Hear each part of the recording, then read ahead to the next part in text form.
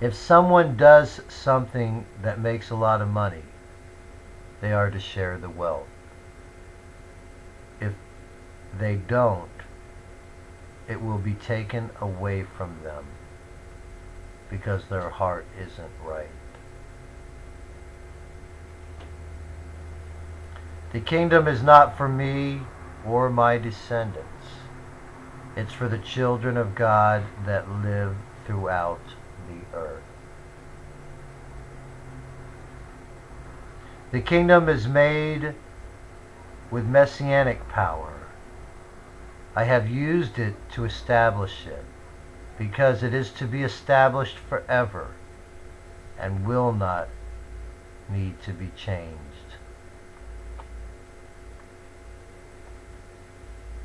The power I have used is divine intervention as the Messiah.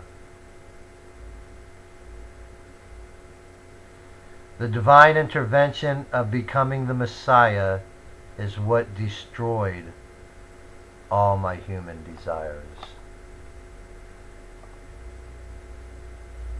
The empire I was creating was uprooted so God could make it into a heavenly one for his children.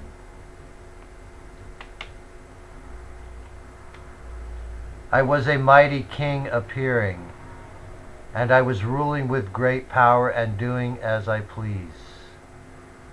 But it wasn't what God pleased.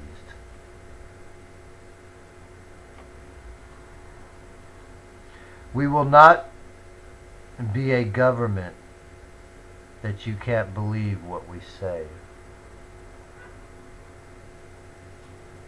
A person who has sinned will be put in isolation so his sinning does not infect others and spread.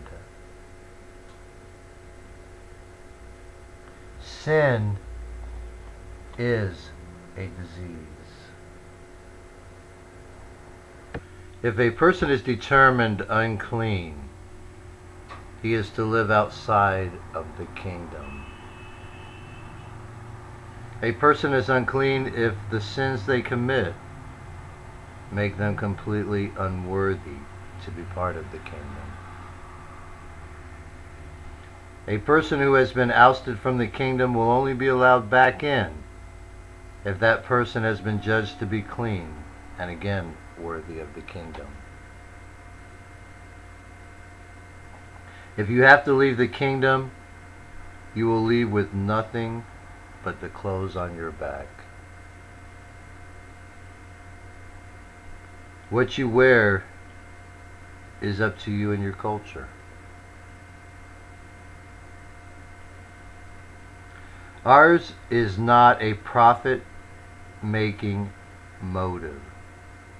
Food, clothes, electricity, water, transportation, and shelter, the basic necessities of life are. You are the kingdom. This is truly where the people make the kingdom.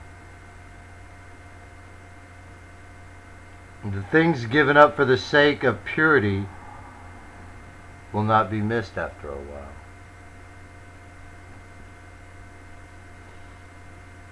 God has guided me in a precise manner when writing this book. I don't want a kingdom where initiative is frowned upon or looked at with distrust. I want a kingdom where people can say what they want without having to worry. If something isn't right, tell us and we'll try to fix it. I don't want people who tell on others all the time. This is not a Big Brother is watching police state. I also don't want just a few people who control everything. Everyone will have a say in what goes on. We will not hide things from you like other countries do. We will not spend most of our time trying to manipulate you in your opinion.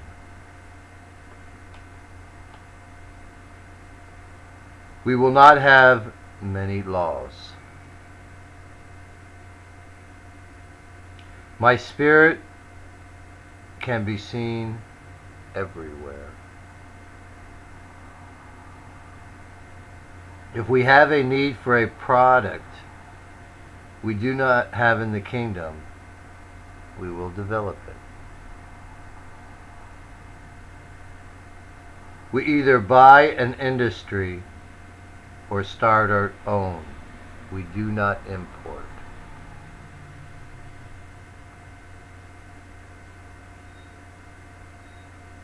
Land must not be sold permanently, because the land is mine. Farmland will be parceled out to true farmers. If the person sells their land and dies before the Jubilee year, the land goes back to the kingdom, who will reparcel it out to another farmer. Anyone who wants to farm will get farmland. Farmers get a choice of what they want to grow within the list of produce needed for the kingdom. If you owned farmland and joined the kingdom, the land belongs to the kingdom, but you receive first right to it. Your house you keep, they are not to be redeemed. A kingdom-wide reduction in wages and prices. We are starting a new world with a new economy. We are lucky in that we already have most of the infrastructure in place, and thanks to the old rulers, we just don't have to pay them back.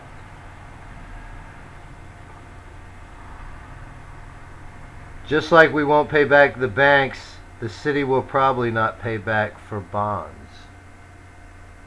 But do not let that keep you out of heaven.